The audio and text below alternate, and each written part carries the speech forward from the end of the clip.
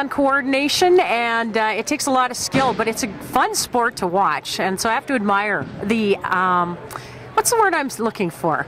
The passion that the kids have, and especially the girls. They're looking to get more young women out to play the game, and I think that it would be a fun sport for any girl to take up.